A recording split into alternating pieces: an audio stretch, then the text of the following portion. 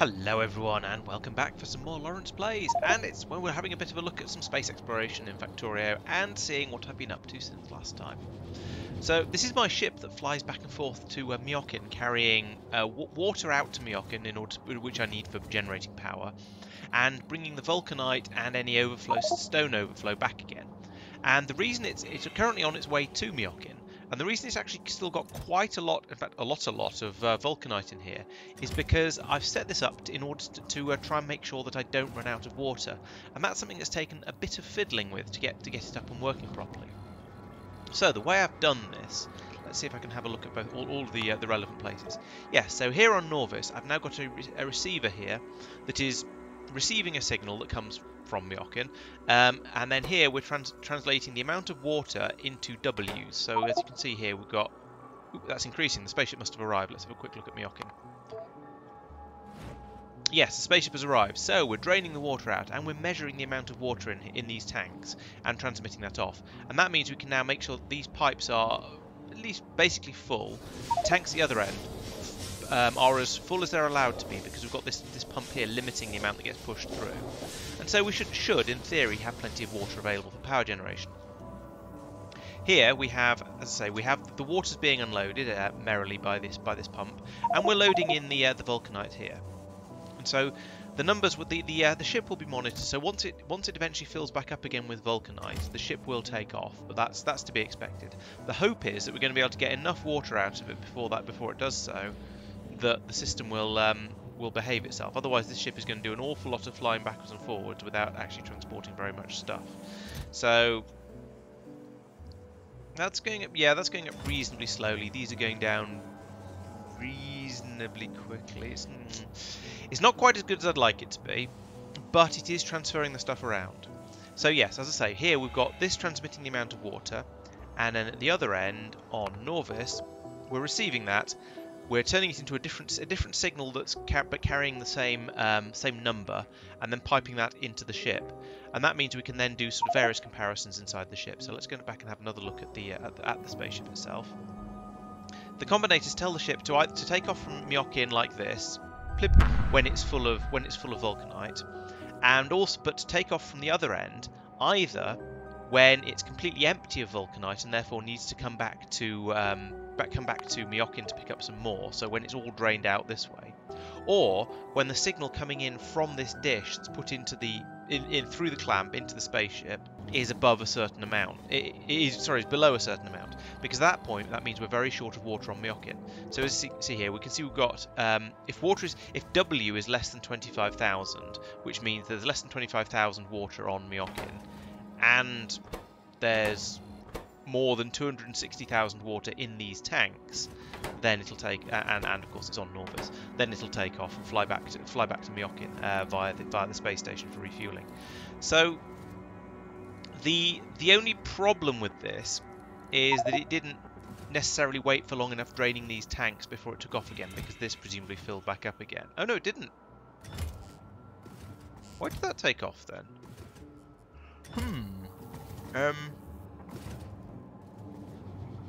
This is going to take a little bit of checking out. So this is the go to Norvis one, and that's if you get two signals out of these two, presumably. Yes, it's linked up to these two. So these two both. So if we're on Miochin and there is more than 50,000. Oh, okay. So there's room for slightly more than 50,000 in here, and we've just hit it. So, okay, yeah, because there on the right hand side there we see storage is 512,000, and we've got to 503. So actually I should probably set that to be slightly higher, but it's close enough. This is basically working. The downside is it's bringing some of the water. In fact, it's bringing about a third of the water back with it, so it only managed to dump 2/3 in the time it was on the other planet, which isn't ideal. I would have liked that to have emptied, but it looks like we're not actually getting through the vulcanite fast enough on Norvis.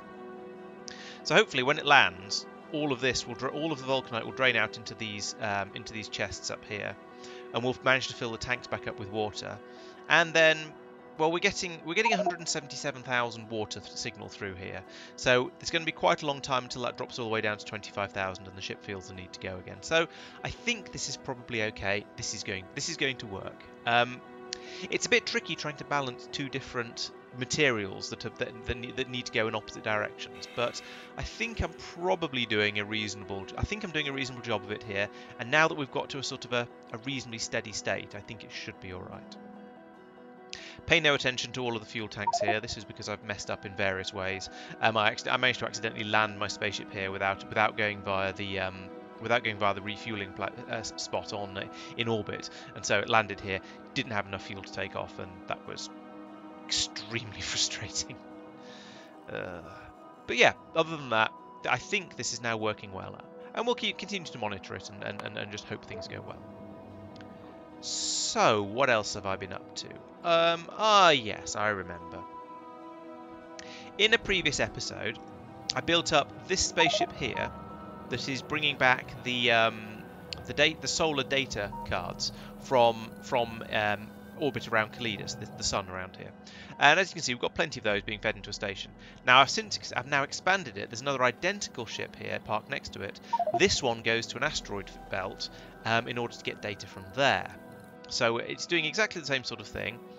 Down here we've got these two machines making the probes, and now these are really expensive in memory cards, because each one of these that we build takes 1,000 blank data cards in order to make it.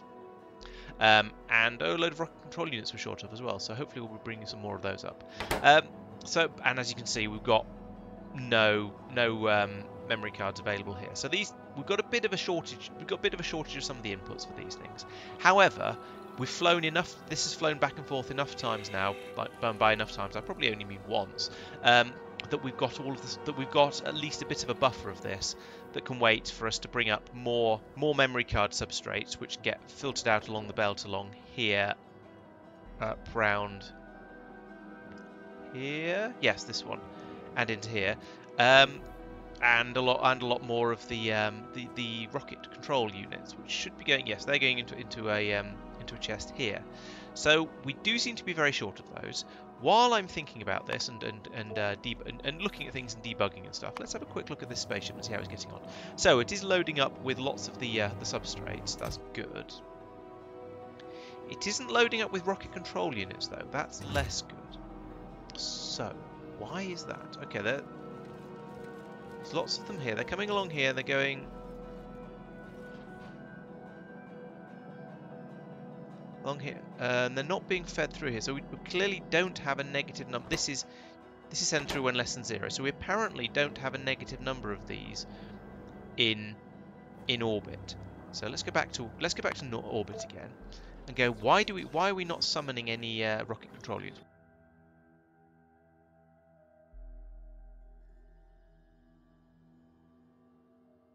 Well, we are. We think we're summoning 1,000 of them. So the question comes up now: where are those 1,000 rocket control units, and why are they not? Basically, why are they not in this station down here where they should be, so that a train can come over and grab them? Because 1,000 is probably enough, because they don't stack very densely. So there should be plenty. That's probably going to be more than enough to fill a train. This is going to take a bit more investigation. I'm going to do this off camera. Over here again, I've built up this spaceship here. This will fly off to the asteroid fields, and over there, Calidus asteroid belt rather. Yes, over here, I built up this tiny little depot system. So here we have the spaceship will drop in here. It will unload in exactly the same way as the other one does. It will unload its rockets and its probes into these two. This machine here will then launch all of those probes out, collect all of the data cards up here, and when the spaceship lands, it'll fill it up. That means they can then be shipped back to They can be shipped back to Norvis orbit, as you saw earlier. They'll be put on the LTN system, and so a train can come out and pick them up. And I've now got trains set up. I've done a bit of extra, not that one. A bit of extra building over here, and I believe, yes, here we go. I'm actually now building up the Astro 4 data. Now, it's not being made quite as quickly as I would like, because we don't have enough of a couple of the data card types coming through. So we've only got 5 out of 8 of these machines running. So it's not ideal, but we are at least producing them. It just means I need to come in here and find out where the bottlenecks are and sort that out. So I'll do that a bit later. I'll do that on one of the streams. So yeah, do come along and join me for those, of course. Then they're being loaded into the station as always. So this one was, well, if we have a look at the diagram, there wasn't a huge amount of stuff that needs to be done for this. Obviously, with these ones just come straight in off the spaceship, so they're absolutely trivial. Once you've got the rest of the system up and running with the remote outpost to do the actual launching of them. Then we've got what have we got? So we've got these ones that are made in the gravimetrics orreries. They pull in, what do they pull? They pull in, yes, they pull in these data cards from earlier, the ones that are made by mixing up lots and lots of different data cards earlier on, and we seem to be running out of those as well, so that's a problem. Gonna need to fix that one up. And also by pulling in the what do we call it? Negative pressure data. So we can work on the Astro and the negative pressure data and spit out the science if we need. Now this is struggling because there isn't enough negative pressure data coming in. So that's something I'm going to need to go in and fix, because these clearly is not running fast enough, as you can see. Down here we've got a similar problem because this is also using the negative pressure data, so it's no wonder I'm running a bit short of these things. And as you can see, there's a 40% chance of it actually working, a 40% chance of it giving you the card back, and a 20% chance of it just completely failing and wrecking the memory card. So we've got these sort of, this is the other reason these things are a little bit harder, is because they have such a low percentage chance of success that you need to produce a lot of the previous data types. This one, it also, this one has a 75% chance of success. So actually that's worse, because it's got a higher chance of producing a junk data card, whereas the other one just sometimes spat it back out and allowing you to reuse it. So yeah, it's not ideal. But these two will, once I have a sufficient supply of the negative pressure data, they'll be fine. They'll run without any problems. Well, without too many problems. Then down here, what have we got here? We've got the micro black hole. No, yes, micro black hole data, which brings in a particle stream. So the pink clouds here. So those, I've decided the easiest way to deal with that is to bring that in by train. So I've got another drop-off station here that's getting these data cards and the pink clouds.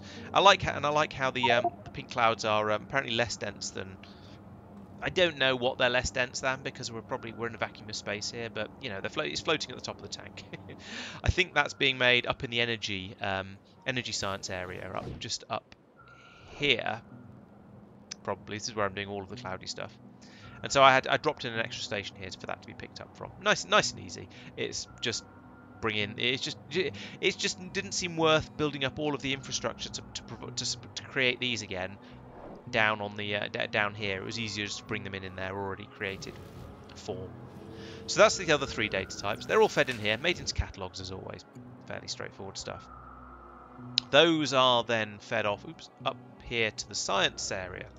So they're now they're being dropped off. They will be dropped off here when there's enough of them. I think I've managed to squeeze a few through already. Yes, here there are a few up here that I made. I think I sent a train over just to grab some so I could, check stuff out, make sure it was working, that sort of thing. And so that means we've now got this machine here is, in theory, capable of producing Tier 4 Astro Science packs. It's not, because it's run out of the Tier 3 ones, and that's because the data cards are gummed up. The junk data cards are gummed up. So I've seen this problem before around here, and I have solved it. I think you basically solve it by not having this drop on here. You have I need to have this output belt carry on, so that the duff data cards that are being put on the other side of that belt are allowed to go down here. And then and then splitting it off down here so that so we put the junk data cards straight onto here, so they can just be poured straight away down there, and then the Tier 4 science packs on here. So the basic idea is more or less there. I just need to stick in an extra belt down here. So we need to put in that. Ooh, there we go. That's unclogged it. In fact, that's quite nice. It's going to break the other one. The Tier 4 isn't going to be able to come out, but never mind. So put that there like that, and then that like that, and copy that to there, and then put in a straight through belt there. Yeah. So now what happens is the ones that are being produced by going the other way on this splitter in order to be passed up to here will go. The duff data cards will come back out this way, and they'll stay on the other side of the belt. So they'll bypass all of this queue and be dumped straight down the chute to be disposed of. The tier 4 stuff will come down here. We'll eventually go through here. I'm glad that seems to be working properly. And we'll carry on down this belt, and the Duff data cards will be passed through down. It certainly gets dumped down here as well, so that'll work. And the tier 4 science packs will go the other way on here and drop onto this belt. So I think that should work. I just need to get myself over there and actually build it, because I don't have a robot up here. I do have a Spidertron. I've never used it, but I can't even remember where my character is. But at some point I'll come over and fix that up. So, yes, Tier 4 space science, Astro science is now being produced. And that's meant I've been able to get through quite a lot more of the research. So there's a load of stuff down here now. So I've been picking off some of the... I can't really tell where any of the stuff I've been doing recently is, but I've been picking off some of the things that require Tier 4, like this heavy assembly and the speed modules, because why not? And so I'm getting to the point now where I'm able to do some of the more advanced research, some of the more advanced spaceship researches, perhaps. That's that sort of thing. Just generally some of the stuff that requires Tier 4 sciences in order to get it done. But there's still a lot of stuff left to do, and also quite a bit of stuff up here that I don't really care about. I should probably do that one. That seems like a useful thing to have. It does require 400 of them though, so given that I haven't got a ready supply yet, it's probably best I don't do that. I would like to do the Spaceship Structural Integrity 7, but that's really, really expensive. So again, I'm sort of holding off on that a little bit. Naquium processing, also quite important, but I think at the moment I want to get the Tier 4 biological, so I can start having things like nanomaterial, and I can start looking into deep space catalogues and that sort of thing, and start working towards the next tier of science. But before I can do that, I need to build up the Tier 4 bioscience, because that's the one I have. The one science pack I haven't done yet on in the space sciences. I've only got to Tier 3 down here, and that's going to be. Let's have a quick look. Yeah, so it doesn't seem too bad. Most of this is stuff that we've already got knocking around to an extent, like the different biological samples, the different vitamelange acids and elixirs and sulfur. I think we've got uranium. We've already got up here, not in the actual biologicals area, but in general we do have uranium. I think. Oh no, I take it back. We do have uranium up here. So yeah, that's already here. Biosample. The neural gel, or the advanced neural gel actually rather, is something that's going to need to be produced, and we're going to need to bring in the blue circuits for this. But that's not too difficult. I think that is, yeah, definitely well within my capabilities. I shouldn't have too much trouble with that. The only slightly awkward bit of this at the moment is what comes after that. So in order to make these into the Bioscience Pack 4, I need to get some vitamelange core fragments and vitalic epoxy. Vitalic epoxy is no problem. That's just made from stuff I already have. But these core fragments are going to need to be brought up from Tulip on their own, essentially, as a thing. I'm going to need another. I'm going to need to bring them up as a supply of things, because at the moment I'm only bringing up vitamelange from there. But this is an extra thing to throw a spanner into the works. I've also talked quite a lot in the past about making some of the things like the vitalic epoxy, the vitalic reagent, the vitalic acid, making all of those on Miochin as well, and shipping them all up separately. And I think that's potentially a good idea. It means I'll be able to bring more. I'll be able to bring all of these things up in a slightly more organised fashion. I'll be able to. It means I'll be able to make them in bulk on a planet where I've got where I can use the productivity modules, and where I don't need to worry quite so much about throughput. So I think that is quite a good idea. It's something I've been wanting to do for a while. So I think that might be my next plan as part of working towards having the fourth science pack here. There's still some tidying up I want to do, but that can always wait. Tidying up can always be procrastinated. So yeah, it's been going quite well. I've got another science pack on the go. I've got my spaceships here going off to another outpost, so that's working quite nicely. The spaceships are trickling around the solar system fairly merrily. I mean, if we look at here, we've got this core mining spaceship has just left Miochin, so there's enough core fragments have been dug up from there. We've got that is the only one that's actually in flight at the moment. Huh. Okay, but there are lots of other spaceships that are travelling around as and when they're required. On Norvis, we've got the core mining going on still, or core processing, sorry, going on still. here. As you can see, we've got enough of it here. It looks like a spaceship must have left relatively recently, I suspect, given how... Or perhaps we've just got a bit of a backlog or something. No, these are all flowing merrily. So, yeah, this is the state I want this system to be in, where it's churning through all of the core fragments and producing the outputs as fast as possible. Some of these belts are pretty full, but I think this is how I want it. This is how I want the core processing to run. Basically flat out. Hopefully this is going to be enough to be producing all of the materials that I'm going to need on Norvis. Let's have a quick look at these stations. So we've got 15,000 in that one, we've got 19,000 in that one, we've got 16 in that one, 35. Okay, there's plenty of stone. 18, 19. So for any of these, if it says less than 20,000, then it means it's got less than a train load. And I'm not producing it fast enough. If it says more than 20,000, like it does for the stone, then I am producing it fast enough, and there isn't a worry there. And that is probably because of all of the stone that's being brought up with the core mining ships. So there's a lot of it flowing out from there, and there's quite a lot of it being made here in the actual core mining core fragment processing. So we do have a lot of stone available, but we don't seem to be getting a backlog of it, at least not yet. I am thinking I need to upgrade these to warehouses just to get a bit more space available in my in the system here, but we'll see how that goes. So yes, in general, I think it's going pretty well. Actually, these are very, very full. That's the okay. I need to make these bigger. But things are generally going quite well. I'm pretty happy with this, and so I think for next time, the next things are going to be getting the biological sciences up and running. But there's a few yaks to shave on the way through to there. So as always, thank you for watching. Don't forget to come along to the streams on a Tuesday evening. That kicks off at 7:30 UK time, and I'll play until I start to fall asleep, which is usually about 11:30. It's meant to be a little bit earlier than that, but it tends to be about 11:30. Oh yes, we are getting through the stone pretty quickly. We have Factorio Industrial Revolution on Thursdays. That's with a group of my friends, and we're doing pretty well there. We've just about got artillery running up and running now, but so we're playing with that, and also trying to scrabble for enough resources to keep everything up and running. So, yeah, it's certainly going.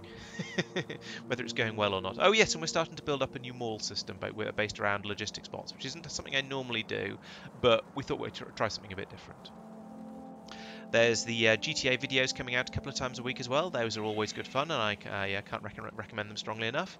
And I'm doing occasional other videos as well. I released one last Saturday about how I've just sold my RX-8 and how sad I am to see it go. So I got very emotional making that video. So yeah, I think it's a good one.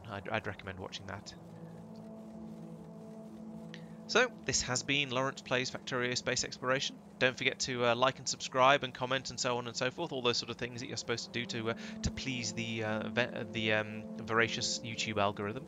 And I'll see you in the next one. Thanks for watching.